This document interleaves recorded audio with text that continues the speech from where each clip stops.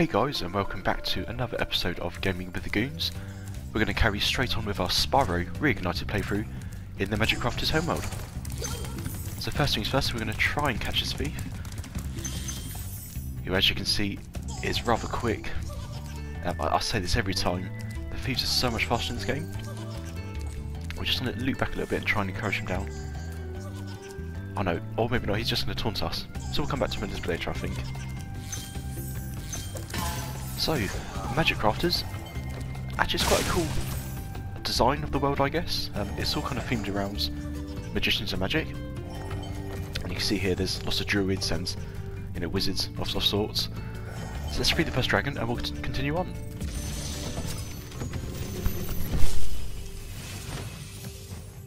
Welcome to Magic Crafters.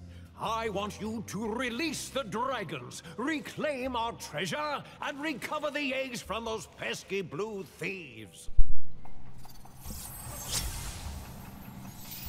And as we full well, that's easier said than done. Oh, it got me. So with a swing of a mace, he caught me around the side of the chops. Right, let's get back. Return the favour, as it were. So yeah, Magic Crafters is different. It's more Alpine themed, I guess. Again, a big departure from the Peacekeepers home mode, which is more desert-like. I do like. Oh, it got me again then. Sorry there. I do like the character. Oh no, 3 times in a row. I'm not doing very well, clearly. So yeah, what I was trying to say was, I do like that every world in Spyro has a unique kind of character feel. Yeah, I do like this one. I do.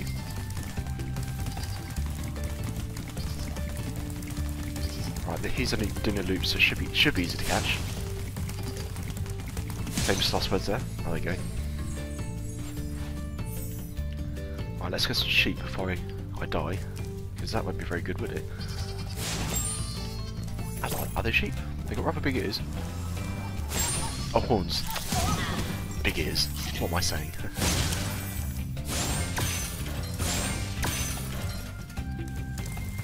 Right then. Let's go loop round by Alpine Ridge. I'm going to get the treasure here. Same as before, we're just going to complete the homeworld as normal. Clear that to 100%. Once that's done, we'll move into the first Magic Crafters world, which I think will be Alpine Ridge. We just passed that one. Okay, so this guy, or the 3 guys here, when I charge close, he's going to put up a wall, just like that. Oh, tactical retreat. The way around that, it's probably the first time you've seen this, is to use a supercharge. But this dragon will tell us more about this one.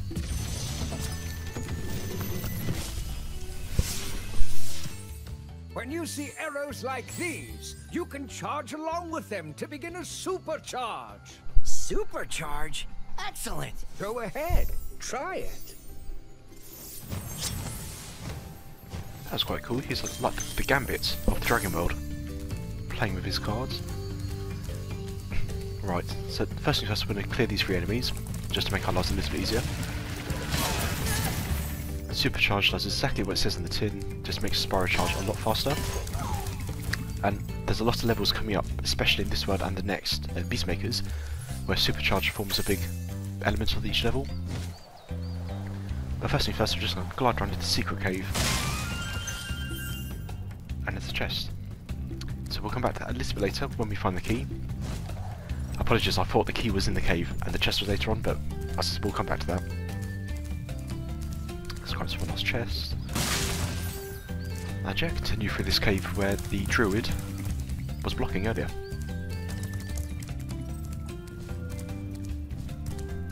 Got one more magician. And one more dragon.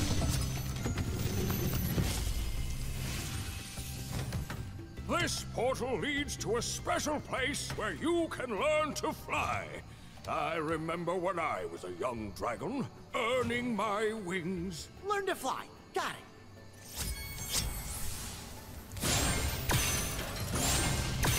I think it's a bit of the old dragon, old age kicking in there. We've definitely learnt to fly a few times before that, but actually Crystal Flight is one of the hardest ones in the game, actually. The hardest flight level. Okay, so this is an armor chest, we can't break this normally.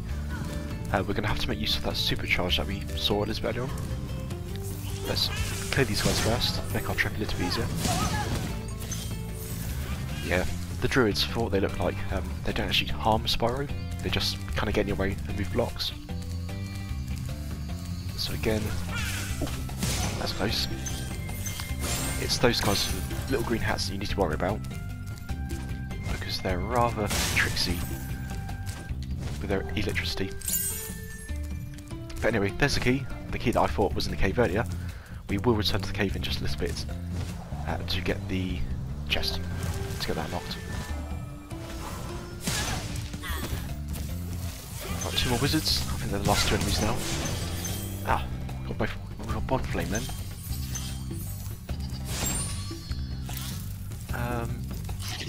Brilliant. So just kill this guy first.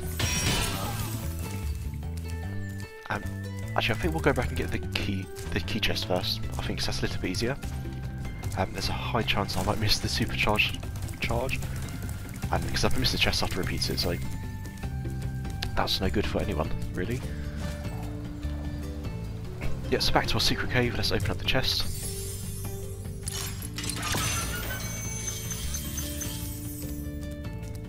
Cool.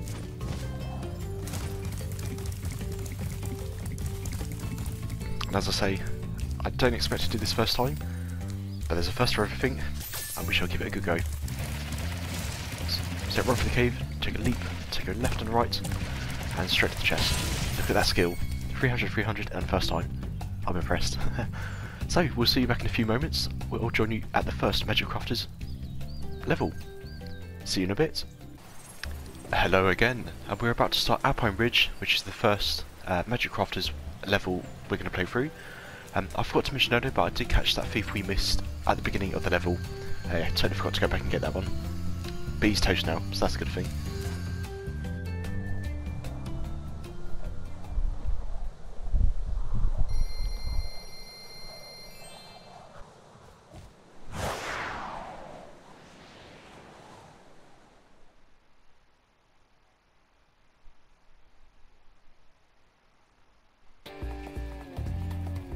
So that was another really high glide. He did that in Clifftown too.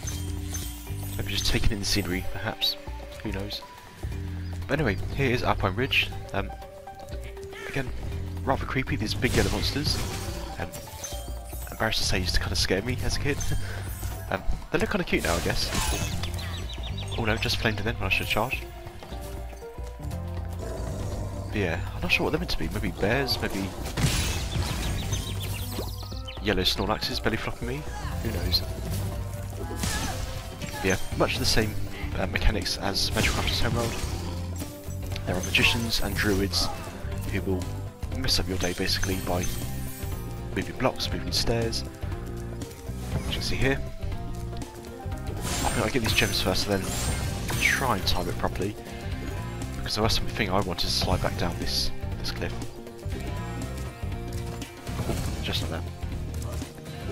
Oh, that's lucky. Okay. So, yeah, Alpine Ridge, it's a bit of a weird one. There's a few tricky bits in this, I guess. Quite a few long glides, which, as you have seen before, I'm not very good at in this game.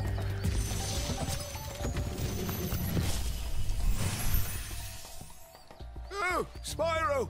You're not afraid of those big, noisy, gigantic, awful beasts, are you? Of course not. Oh, good. I didn't think so. We won't mention what I said earlier, that's for sure.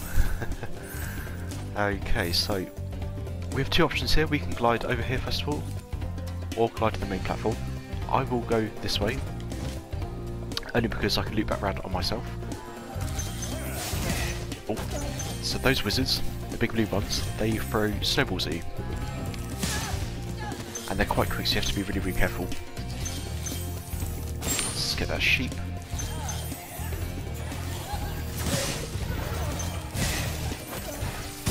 Oh, got me. We're pushing back quite far then. I'll have to watch out for that in the future, because it may knock me off the ledge.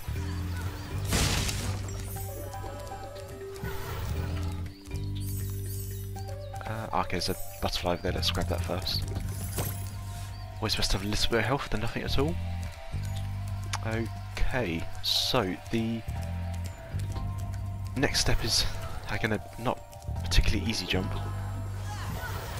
These druids are very passive aggressive, they won't kill you direct, but they will kill you through mischief and weird mechanics, just like you saw.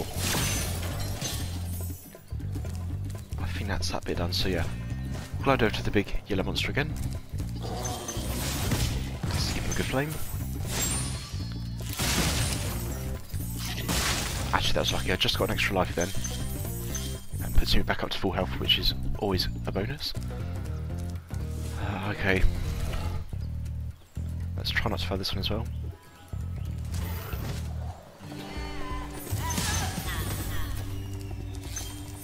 Okay. So they're the two bits I was a bit worried about, so I thought I was going to die on those.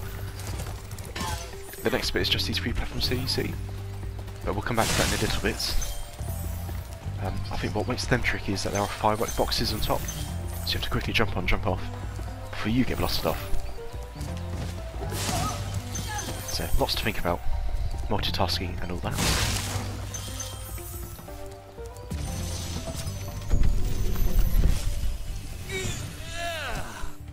Thank you for releasing me.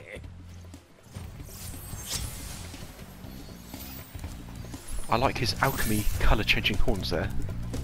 They look kind of like test tubes. Bio-organic weirdness. Oh, just missed it, he nearly caught me. Actually, for slow moving enemies, they're quite quick at attacking. It surprises me. Okay, I thought he was going to jump on top of that yellow monster then. But we'll get there first. Okay, I think that's the den cleared. Just a little side detour before the next section.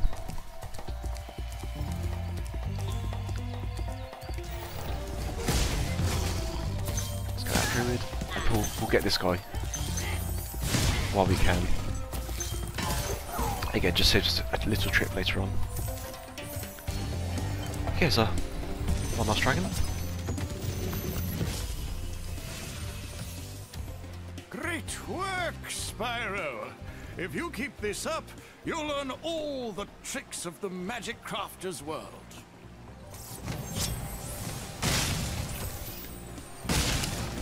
He had crystal wings there as well. That's pretty cool. Okay, so there's the start of the level. That's how you get back to the beginning. You kind of have to glide round and do another loop. I think we're okay for that, so we're just going to head down to this tunnel here, of which I believe there's another thief. Oh, maybe not. My memory fails me. Well, they jump quite quick as well.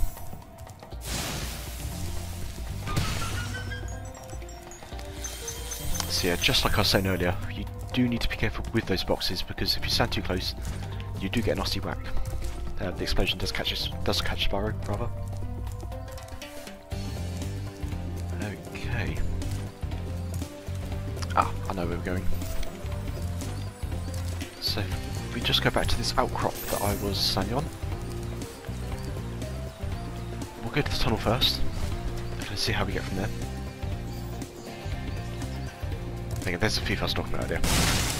I knew it was in one tunnel.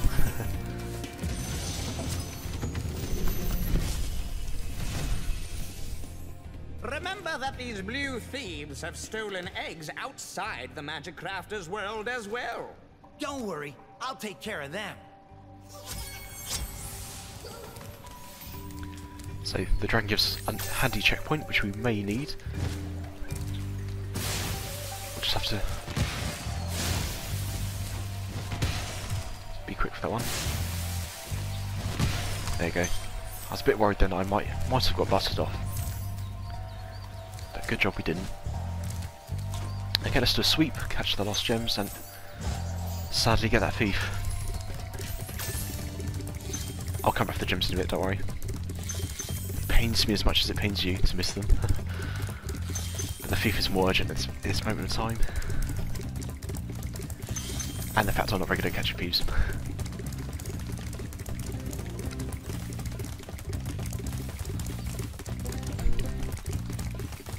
I just think the game could have been mean here and stuck a supercharged ramp, I guess, here. I just have to go through this at full whack, or full pelt even. Recipe for disaster.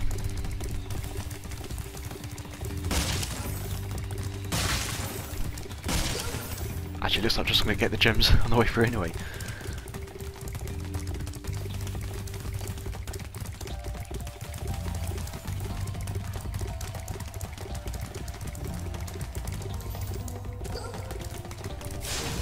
Oh, missed him then.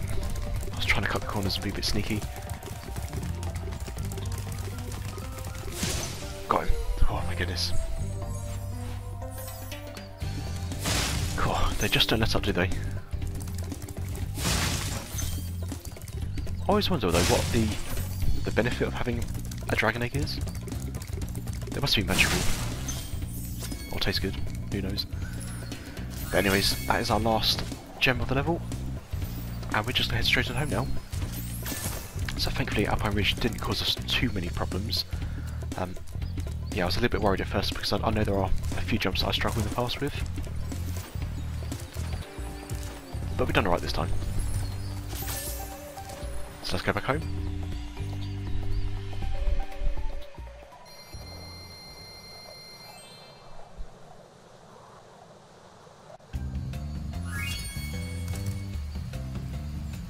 So thanks for sticking by for Alpine Ridge. I'll see you back in a few moments at the next Magic Crafters level.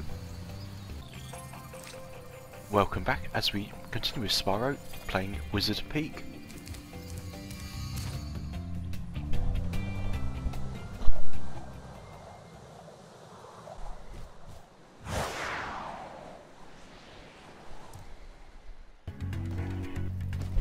Okay, so this is probably actually one of my favourite levels in the game. Great soundtrack, great design, great enemies. Yeah, there's a lot of things I really like about this level. However, we're not going to go this way first. We're going to go against the game, or what the game tells us, and take a backwards route. So we're just going to glide over here first. I'm going to follow the mountain trail up to the main part of the level. So sometimes going the obvious way isn't the answer. And then I think Spyro, especially later on in the game, it kind of teaches you that. So yeah, we're just like continue as normal, rather, up to the mountain pass. Just collecting all the gems on the way. And make a big jump to this ledge. It does make me wonder though how these sheep got up here. It's not the easiest place to get to.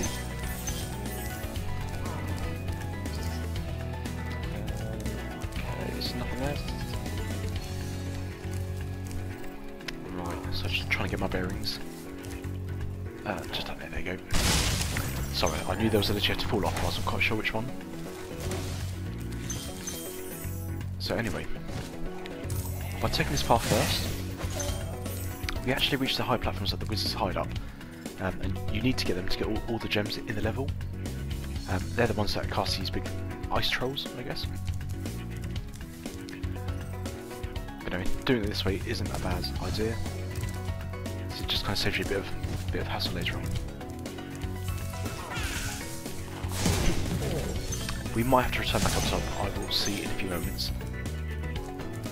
I think I might miss the glide by accident. I think I did, to be honest. So yeah, back around the mountain trail. Thankfully it's not too far to go. And we should be able to get the last few balconies with the ice wizards.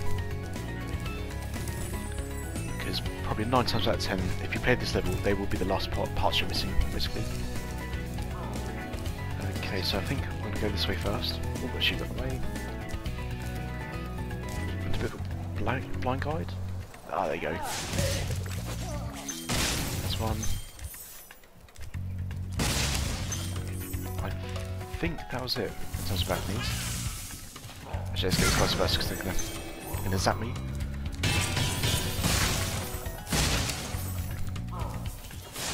No shock therapy for Spyro. Don't want any of that. Okay, so we're going to backtrack ever so slightly. We're just going to get this last enemies that we missed on the way, or you would have seen on the way through. Right here then.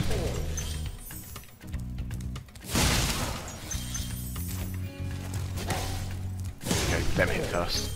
Be patient. Cool, so yeah, that's where we started. We're going to continue the level as normal now.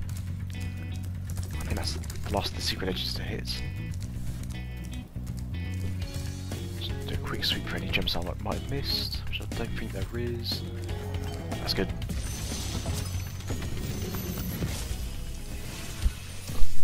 Welcome to Wizard Peak. This is my favorite supercharged spot. Use it to bash those wizards.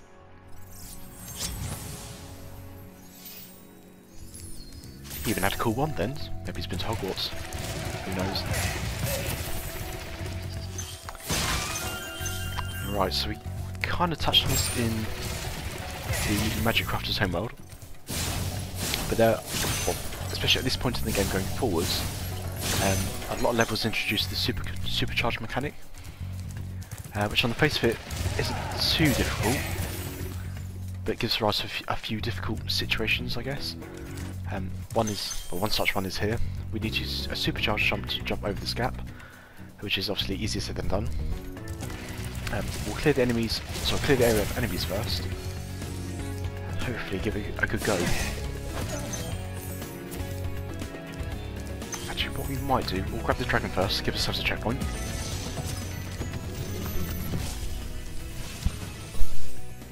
Well done, Spyro. Thank you for releasing me. And he's definitely a Ravenclaw. There must be some serious Harry Potter Easter eggs in this level. Unintentional or not, who knows. Okay, so this is quite a big jump. You need to charge on a few supercharged ramps to get the momentum. Right, you saw there, Spyro's flame turned purple. Oh no, I've missed it. I thought it was going to happen.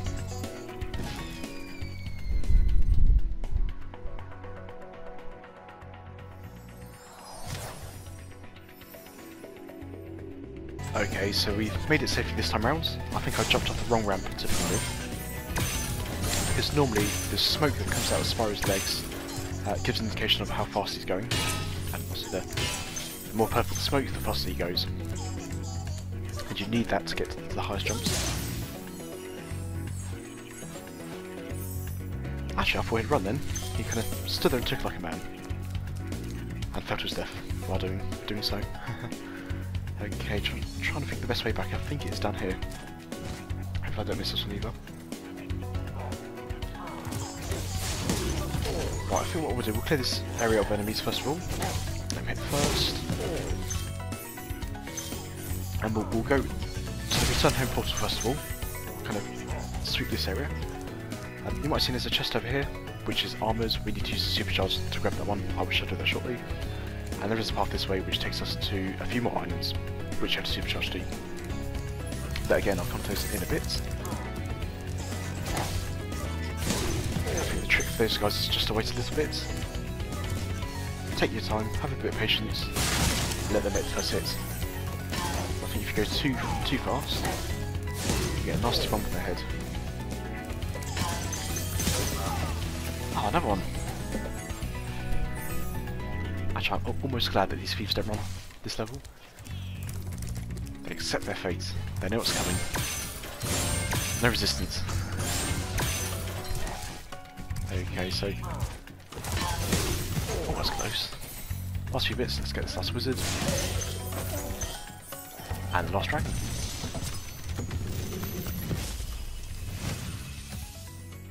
Listen carefully, Spyro. There's a secret area in the artisan's home world near the waterfall. Try jumping on the stones there. Artisan's homeworld? Waterfall. Sounds good. So you see, we've already done that level, because Google told us that. Not a dragon. But back in the day, that's the only way you could find out how to unlock that Sunny Flight level. So yeah, little bonus there for you. Okay, so last few bits of level now, we're trying to get this ramp first of all. We'll carry on going and we'll make a big jump over here. And we'll be the first time this time, which is always nice. See, again, I just don't know how these sheep get up here. I know goats can climb trees and all that, but can they glide? Probably not. But this is fantasy. This is Spyro. The sheep with big ears or big horns, as I said earlier, can do what they want. Right, I don't like being this close to the edge, so I'm going to charge it inwards so I don't fall off. And same for this one, which should be the last gem, I hope. Oh, maybe not. Oh no, actually this one's in the tunnel. I was thinking of, oh, missing a few gems there. So hopefully this is the last one. Amazing. So yeah, again, I'm surprised we went through that level fairly painlessly. Wizard Peak isn't the easiest for those supercharged jumps, but yeah, one fail is better than 2, or 3, or 6. But yeah, we're just about to make our way home in that case.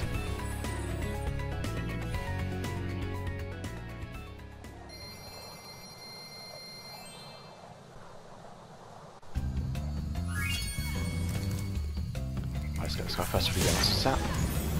I think we're safe. Good old sorting hat. But anyway, thanks for joining me for another episode of Spyro Reignited. I hope you enjoyed as much as I've had playing. Yeah, so please join me for the next episode where we finish up the Magic Crafters homeworld. Don't forget to check out our Facebook pages and Twitter. Leave a like, comment below, and subscribe to the channel. Hopefully see you soon.